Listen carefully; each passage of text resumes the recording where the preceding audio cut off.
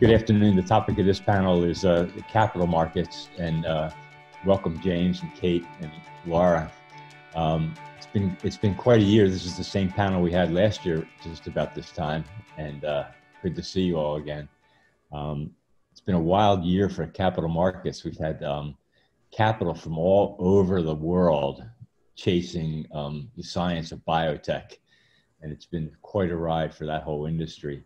And I guess what we want to talk about today is this an industry where the science is chasing, where biotech, the capital is chasing the science? Is this an industry where the science is chasing the capital?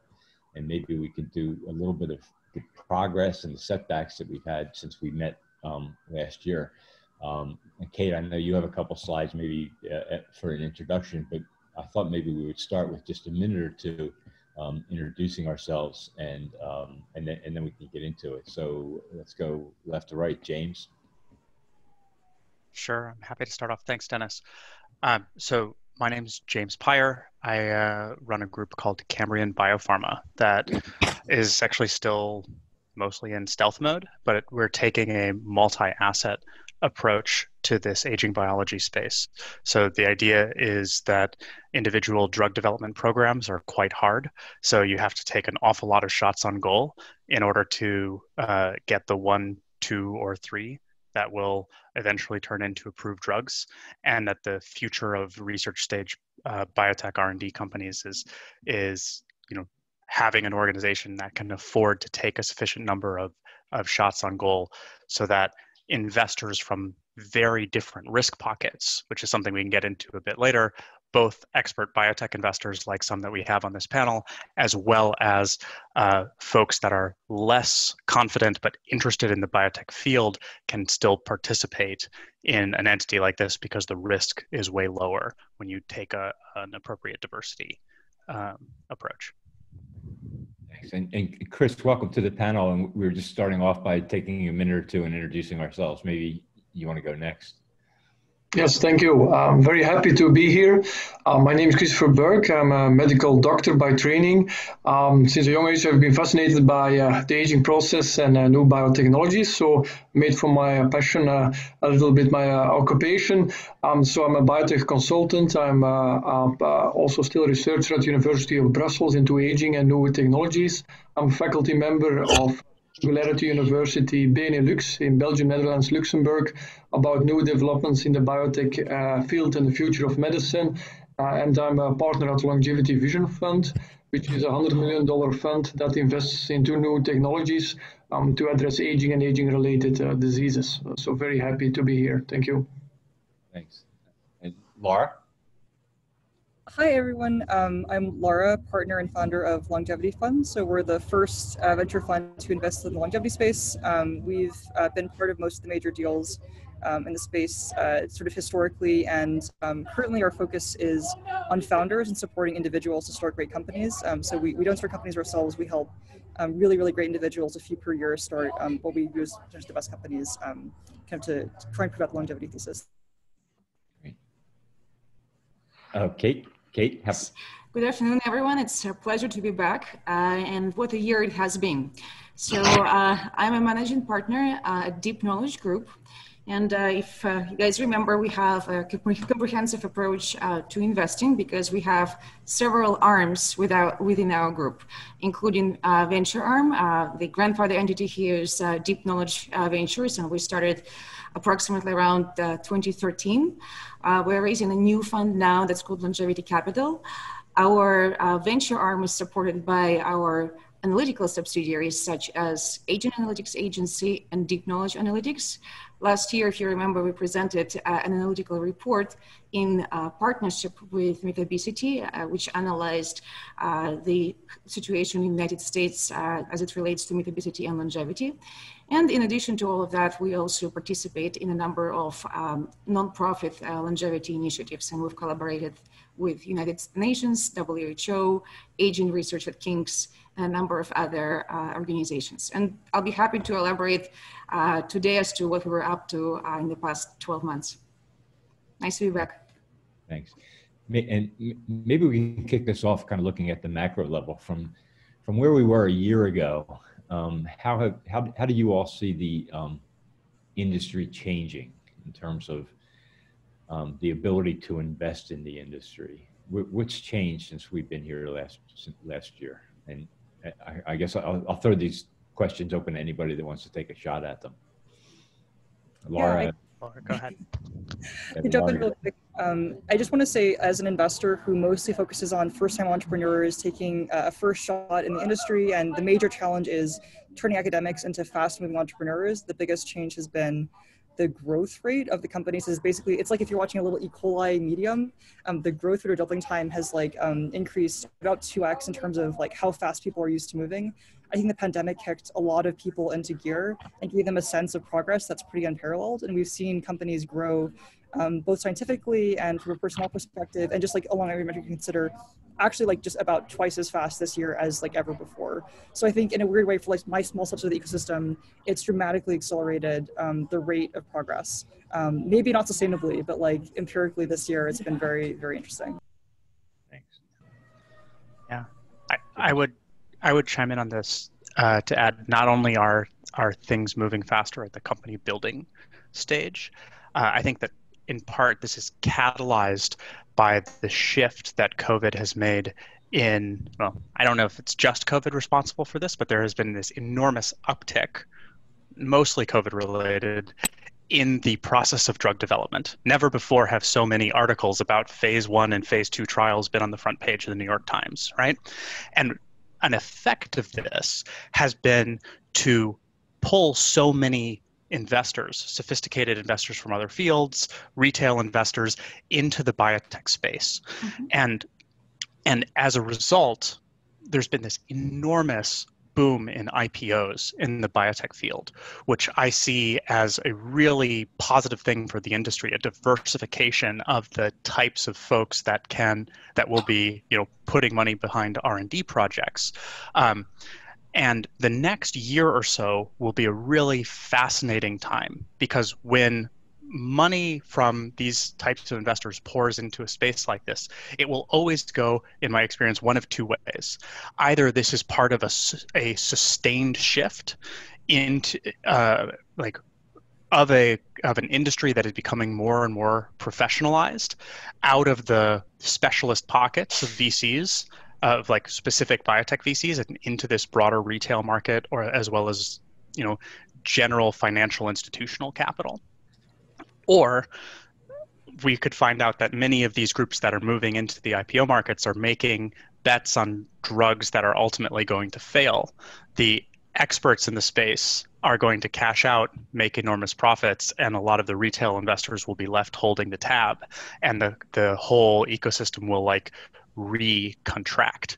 So we're in this boom time right now. I think this is driven by a diversification of the types of investors that are coming into the space, and what this means for us as a field, as a geroscience field, right? This is kind of broad level biotech. As a geroscience field, we are even more vulnerable to the contraction that may happen, right? Because this geroscience field is new. And so a lot of my focus and thinking has been, how do we make sure that we as an industry don't get too swept up in the hype and get too excited about, ramping valuations super high, jumping too quickly into public markets, jumping too quickly into giant mega rounds, and instead create assets that have sustained, bubble resistant value. Mm-hmm. Yes.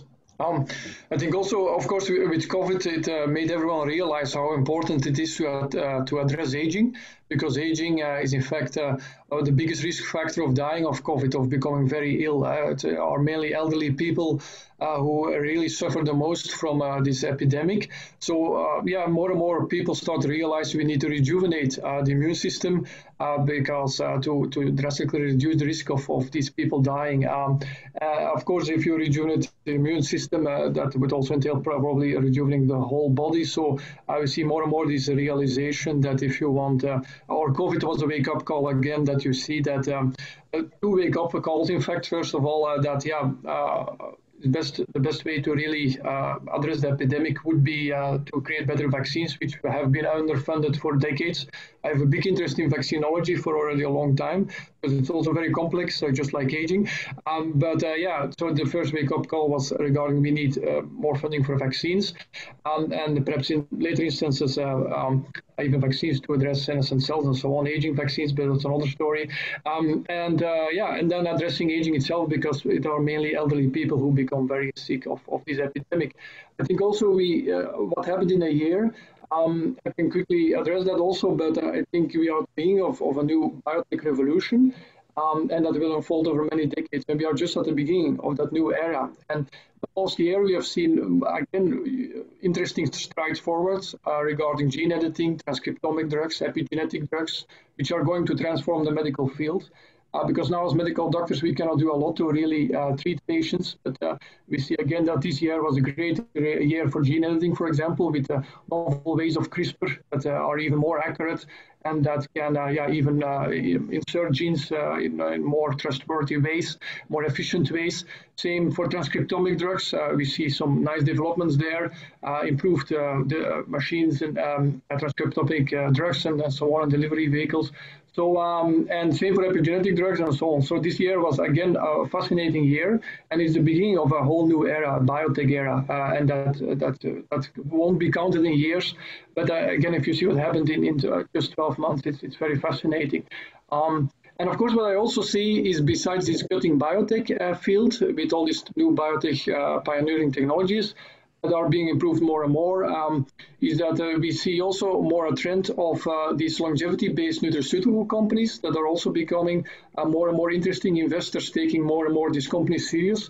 Classic example is Elysium, but you have other companies that are let's say, in the making, that straddle or somewhere between, in fact, pharma and classic supplement companies, but that use science-based supplements to address aging, which can have a lot of advantages, because if you are a pharmaceutical company, aging is not an indication, so you cannot really treat aging, while the supplement companies can try to treat aging. And they can use combinations, while classic pharma is not using combinations, they shy away from it. And you need combinations of drugs to really make an impact on a very complex thing like aging. So I think that's also an interesting paradigm shift. And I think that's going to bring these anti-aging therapies more to the general audience much faster than all these new biotechnologies that will take 10, 15 years, perhaps even decades to further develop. Thanks, Kris. And Kate, how did you see last year? Well, first of all, my colleagues brought many excellent points, so I don't want to be redundant, but we also definitely did witness the strength and focus on human health, and we've seen investors coming from more traditional fields such as real estate and tourism and investing in biotech. We've seen huge funding rounds. Our group for many years has been publishing open access analytical reports in order to officiate the shift in public opinion and bring attention to the importance of human health. So as Kris mentioned, clearly the elderly are in the highest risk group as a result of pandemic. And we are trying, as amongst of our other projects, to actually capture that moment and say, hey, addressing aging is extremely important. And as part of that effort, we've produced a new set of open access analytics, which was devoted solely to COVID-19. If you guys remember, in the past, we've been ranking countries based on the effectiveness of their longevity policies, and there were many factors and metrics involved. So we felt compelled in March of this year to use the same methodology and adjust it to COVID safety of countries. And this resulted in a number of reports that we published, and it's actually an ongoing process. And thankfully, it received lots of media attention across the globe. And we continue this effort, keeping the importance of aging research and longevity policy advancement across the globe. Great, thanks. I want to talk in a minute about, James, getting back in a minute to you about difficulty of raising funds and exits. But Laura, you mentioned about, seeing a lot more real companies and progress. How should we think about real companies in this space, and how should we think about measuring progress? How do you think about that? Yeah, so first I just want to emphasize that the companies that I focus on are very specific types, so they're not applicable. I think James might have a broader perspective on the industry as a whole as regards to pharma. The companies that I focus on are founder-driven, they're very ambitious in their concept, so it's a very small subset of the industry. What I can say is we don't see more companies, actually. We're just seeing that the companies that do come to us are much higher quality. The people, so much more ambitious people, I think, are starting companies now, like the Batz might have seen COVID and said, oh, well, I think I'm going to go work in biotech now because it's like impactful and like, why the heck not? It's a pandemic. And they're also moving a lot faster. So I've watched multiple stories this year that just have grown at, I think, probably historical rates, not from a financing perspective, but like from an operations perspective. So like personnel, like rate of turnover of like different, even like experiments or kind of like, just sort of like take the average time for everything that you normally expect to happen and like compress it by about like half. And that's about the time it's taken for these companies. So I think it's a wonderful time in my very small part of the industry to set benchmarks for progress that can hopefully extend outside of COVID. It may also be completely unrealistic because you'll never see these factors combined in any other environment. But I think it's a really interesting kind of high watermark for rates of progress, I think, in my small part of the industry. And when we talk about benchmarks, usually we talk about sometimes successful exits, or we talk about product approvals. When we talk about benchmarks in this industry, Kate, is it different than in the biotech industry? Yes, I believe so, because as James mentioned, there is a lot of hype in the industry, and there is obtaining adequate ROI is more difficult compared to, let's say, traditional biotech. So at the same time, it's very important to keep adequate focus and invest wisely. And our approach is to actually have lots of analytical frameworks and databases that help us make investment decisions. Yeah. I would add on slightly that, and maybe taking a slightly different perspective than Kate there. I look at the benchmarks in this longevity field as almost exactly the same as in the rest of the biotech industry. We talked about this a little bit in an earlier panel at this conference about indication selection and like what the difference was between this longevity industry and the non-longevity, like traditional biotech industry. And my view, and certainly the way that I've been working with my team at Cambrian, is kind of along the lines that for the first few years, most of the companies in this longevity industry look exactly like traditional biotech companies. They have an indication that the FDA would normally recognize. They have a team that's doing their medicinal chemistry, their phase 1, phase 2 trials, whatever.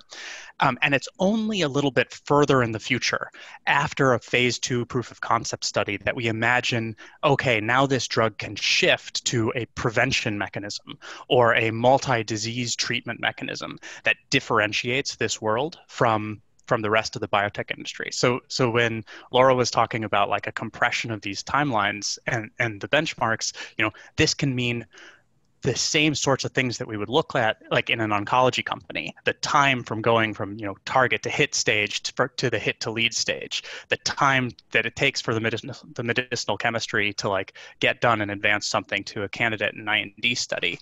A lot of those timelines are kind of what I see shrinking as we in this industry run more and more professional companies. So anyway, it's a slightly different perspective. I think Kate's view is true for the longevity industry looked at as the longevity world, but in my little slice, there is a lot that is trying to cast ourselves as an extension, a natural extension of the standard biotech and pharma industry.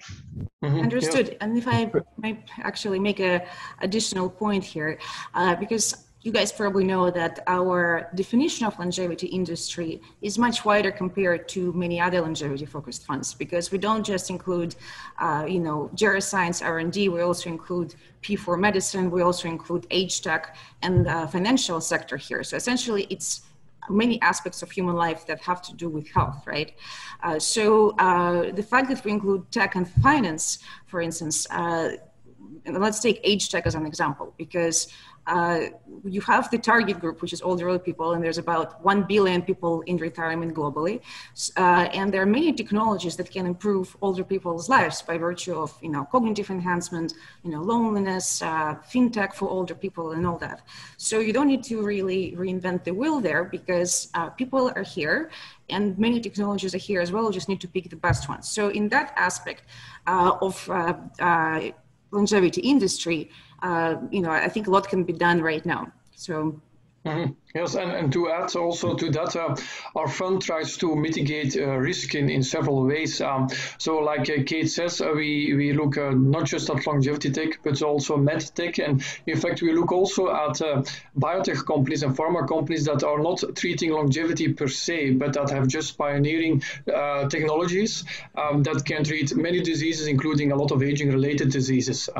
So for example, our fund invested in 4DMT, which is developing a novel kind of more successful and effective viral vectors. We also invested in Sigalon, which is a company that encapsulates cells that can be injected in the abdominal cavity to treat type 2 diabetes or type 1 diabetes, for example. So these are companies, they are more, let's say, classic biotech, but pioneering biotech, but not really focused on aging itself. And that also helps our funds to differentiate and reduce risk. And also because we invest with really a good background in aging and also focusing on aging mechanisms, we automatically reduce risk, because technology that addresses aging mechanisms will probably be more successful in clinical trials, because you go to the root cause of diseases, like Alzheimer's disease. If a lot of companies fail to spend billions of dollars into trying to focus on a tiny little protein involved in Alzheimer's disease, but we know it's a typical aging-related disease, very complex, caused by aging itself. So it's better to go to the root cause of Alzheimer's, which is aging, the aging process itself. So the same for many other diseases. So that also mitigates risk, and we also try to focus on specific hallmarks of aging, but probably also impact other hallmarks of aging. For example, if you look at epigenetic reprogramming, we see that that has a potential to mitigate all kinds of other aging hallmarks. Like if you epigenetically reprogram cells, you reduce other hallmarks like mitochondrial dysfunction, DNA damage, protein accumulation. And we also try to focus on technologies that not just focus on a tiny little aspect of aging, because aging is very complex. Many mechanisms cause it, and if you just perhaps improve mitochondrial functioning, there is still the problem of protein accumulation, epigenetic dysregulation, telomere shortening, DNA damage.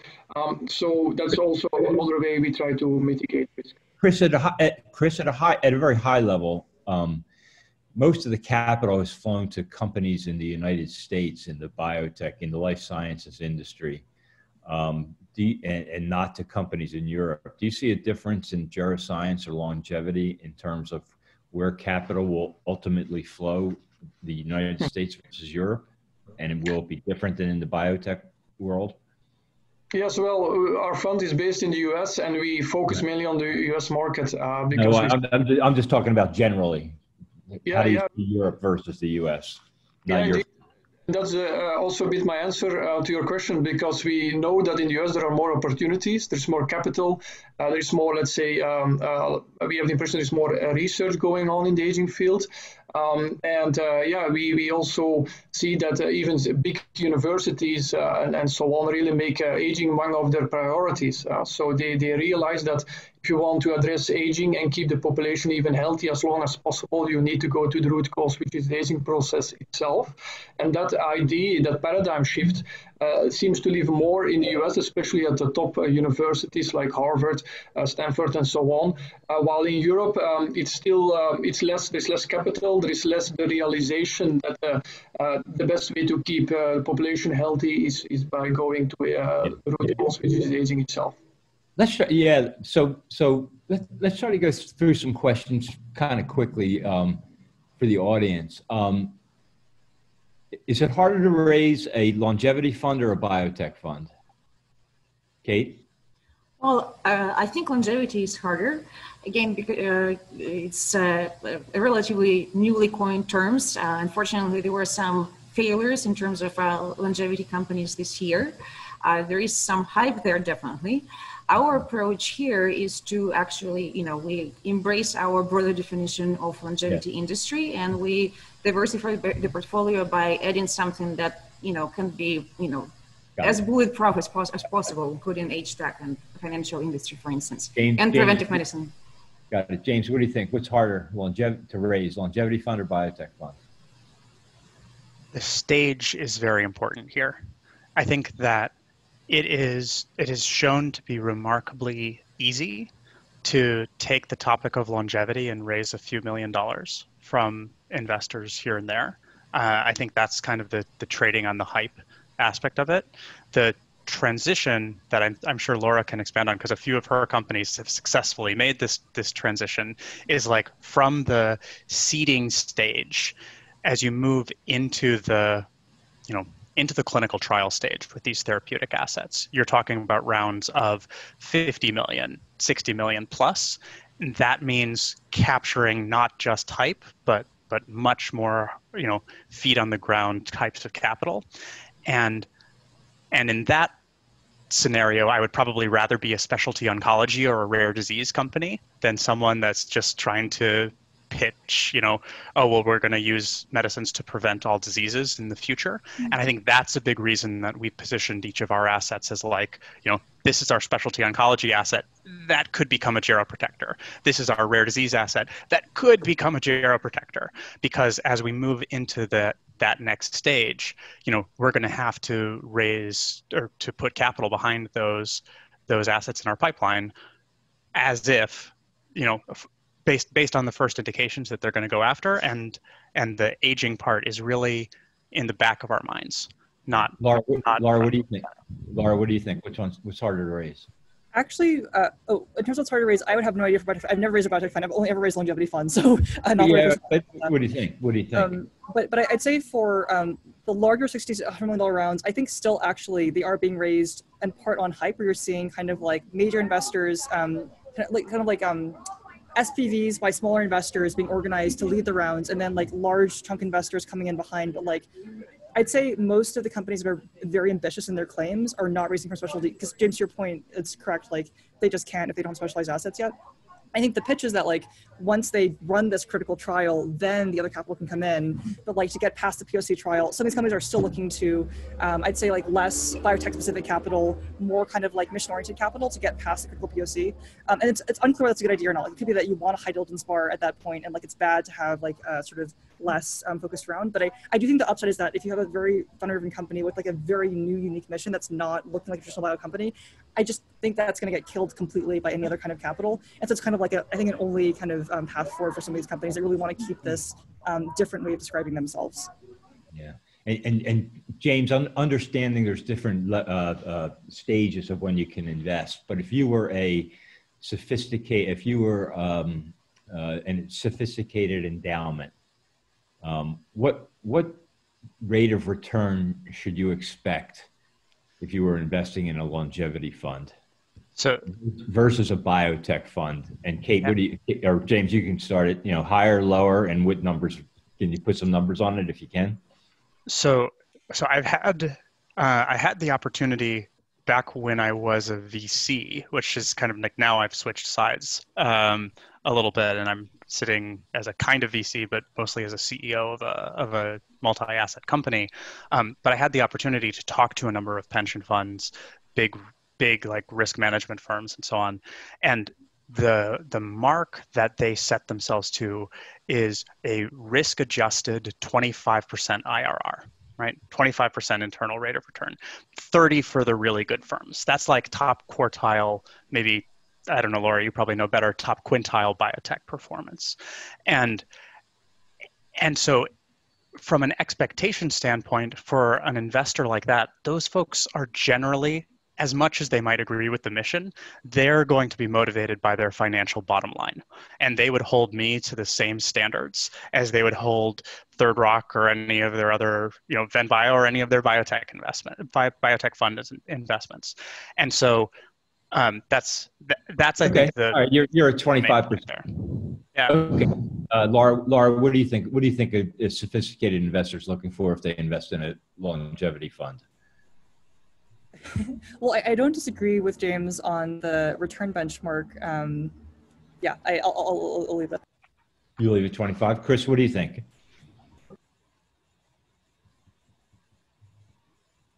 Sorry, yes. Well, I think it will become more and more easier to make investors enthusiastic about longevity funds, because more and more people will start to realize that you need to address aging, the root cause of so many aging-related diseases. Also, everyone wants to stay healthy and young, so it's like we've been looking for thousands of years to technologies to slow down the aging process. So if you were an investor, what return would you want if somebody were investing in a longevity fund? What kind of rate of return? Yeah, well, I think, but also James said that was I think it's a realistic return at 20-25%. Yep. It all depends, of course. Kate, what do you think? I don't disagree. And again, our approach, as I mentioned earlier, is slightly different and it's wider. We cannot ignore the fact that aging is an extremely complex biological process. But then, if we include other sectors there, especially, preventive medicine, the age stack, I think it's possible to balance out the portfolio and render reasonable returns. Is it possible, do you mind if I just interject and maybe bring it back to a point that was raised early in the discussion that I'm actually kind of curious to discuss with the panelists, because I've changed my mind on this in the past year, but I'm not sure that I'm right. It's just sort of like a new conviction, which is basically, I think like when we started Longevity Fund in 2011, basically I was like, I know nothing about biotech investing. We have to be as conservative as possible. We have to make companies that look like any other company. They have to look really the same, and they have to be invested by the same good biotech investors, the same cabal that like invest in, a small set of companies that go on to do well or self-funded to do well as investors later.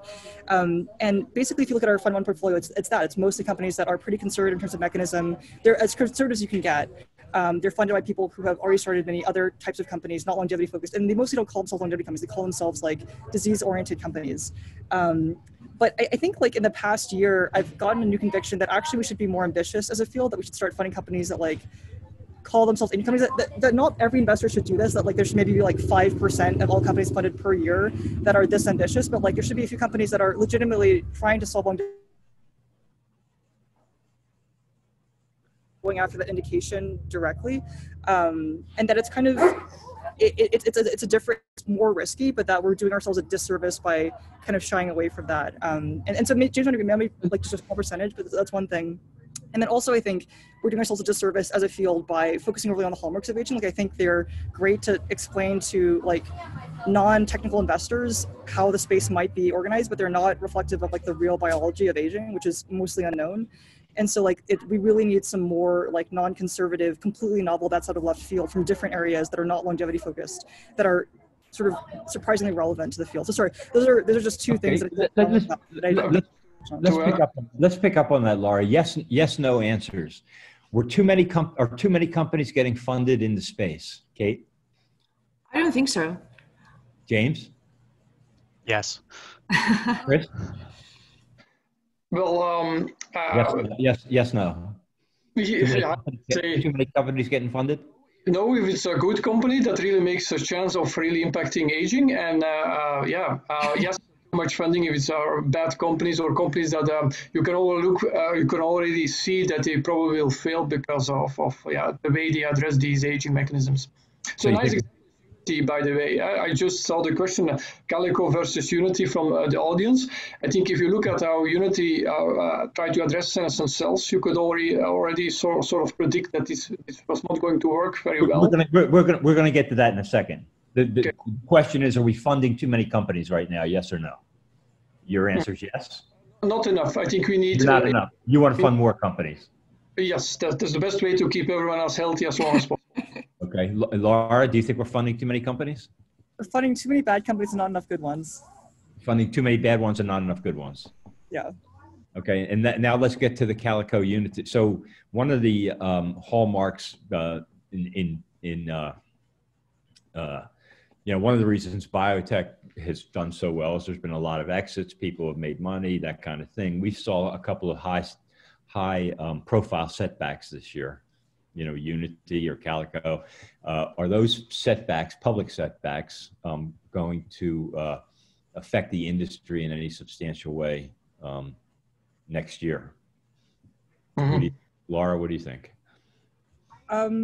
It's a question. Again, I'm very specialized for my subset. I think it's had basically no effect. Anybody who like understands drug development doesn't expect complete success of all strategies.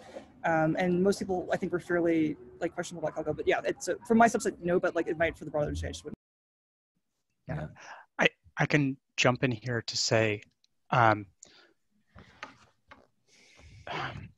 so this has actually been, you know, I think there's been Unity and there's been Restore, which were two of the big trials that many of us were looking at, which both failed to meet their endpoints in trials this year. But to me, these were really like first volleys on goal of a bigger industry, right?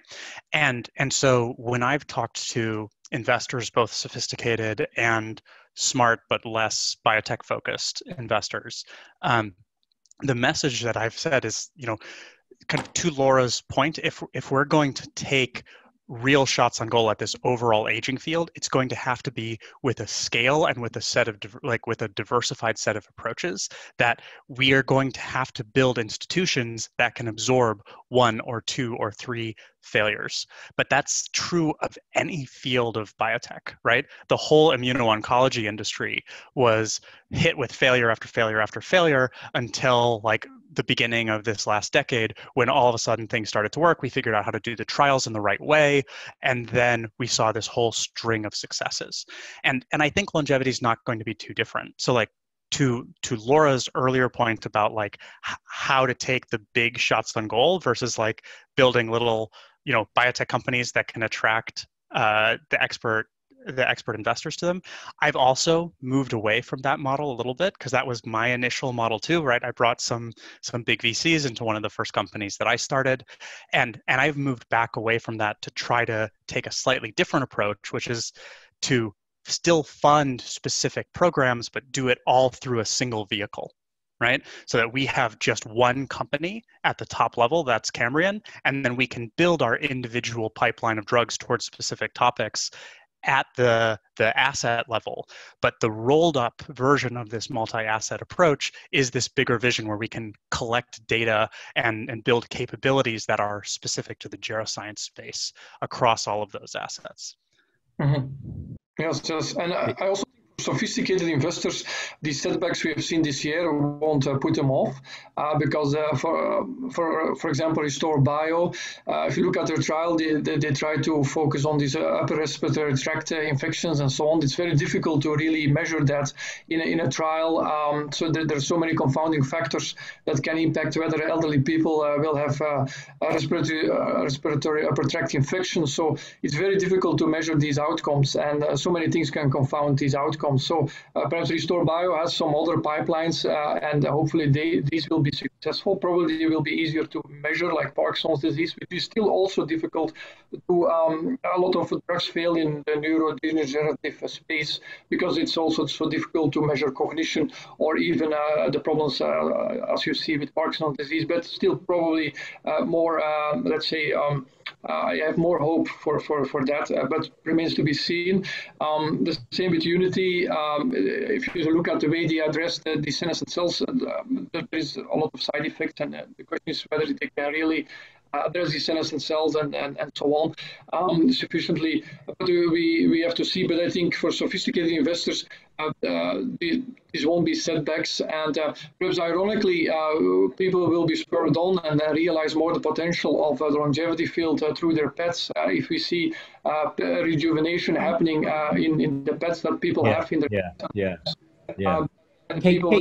Kate, as we look forward to next year, Kate, what is the 1 or 2 things the industry can do or we'll see that will attract all the biotech capital, start to attract some of the biotech capital and move it into the longevity or geroscience field? Okay, well, I can add my 2 cents here, and it has to do with the projects that we're involved. So one of the things we're working on is a project called Longevity Card, and it's a fintech project. And essentially its slogan is health is the new wealth, and it promotes healthy behavior of its holders. So let's say if you have a card and you log in your encrypted health data, as well as, log in certain, health activities that you have per day, you get rewarded, including with personalized medical and financial advice. So it is designed for people who want to live long, healthy life and be financially stable. So that's something that what we are up to. We are also very big believers in preventive medicine measures, as well as applying AI to precision medicine data. But that's our point. I'm very curious to hear the opinion of my colleagues here.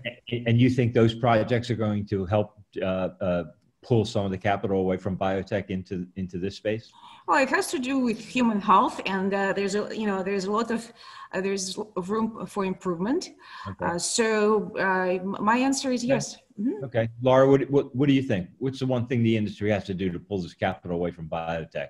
Yeah, so my quick answer is Bob Nelson and Arch started Excel a decade, I think, before Juno, and basically it was the same idea and it failed because, like James said, we didn't understand how to do these things yet. And then with Juno, kind of the same idea with a decade of experience and thought worked, and then everyone else followed. And so what I think we're trying to do in the longevity field right now is have our first Juno, have our first major success, not just financially, but clinically. And we believe that that will pull everyone else in as rational actors. Yep. And when do you think, what in your mind, what's the timeline for the first major clinical success that we're going to see? So we're focused in the next decade on seeing like the first clinical proof of concept of an aging drug working in people, ideally for an aging specific indication, not just an age-related disease, but in the next decade. And I think that's one of the most cool things that's going to happen in the next decade if it does. So you think we're still a decade away? I think for an indication, it could be a lot sooner. I think for something that is actually aging relevant, it's definitely going to be on the order of a decade. But it's a very ambitious goal, to be clear. Yeah. James, what do you think? How do you think the industry is going to pull money away from biotech? So I completely agree with Laura's prediction there that this aging field, like the big fulcrum point, happens in, I've said 7 to 12 years, right? So right about that decade range, depending on how fast we are and how well we use data to accelerate these kind of clinical trials. And so because of those very long timelines, I tend to be more subversive about the aging angle here, right? And so that's a little bit why my take on this is not to build the next Juno, so to say, but the next Bridge Bio, right? Where Bridge is this like multi-asset R&D shop that's taking all of these different approaches with the same kind of unified theme, but each individual asset can like be cultivated from a really early stage and generate its own value that way. And then the question that I think is most interesting facing the industry is like, who's going to be doing the work to catalyze that 7 to 10 year goal? And to me, that's the race of like, who can be the first to wield that those multi-billion-dollar checks, or create the collaborations that can wield those multi-billion-dollar checks to lay the foundation for that. Yep. Okay. I was hoping we had 2 minutes left. We only have 1 minute left. So Kris, I guess, why don't we go with you? 30 seconds now. What's the industry have to do to pull money away from biotech and pull it into the industry? Mm-hmm. Well, it's often all a question of money. So if they can develop a drug that really targets aging, that can target a very prevalent disease many people are fearful from, like heart disease and Alzheimer's. When is that going to happen?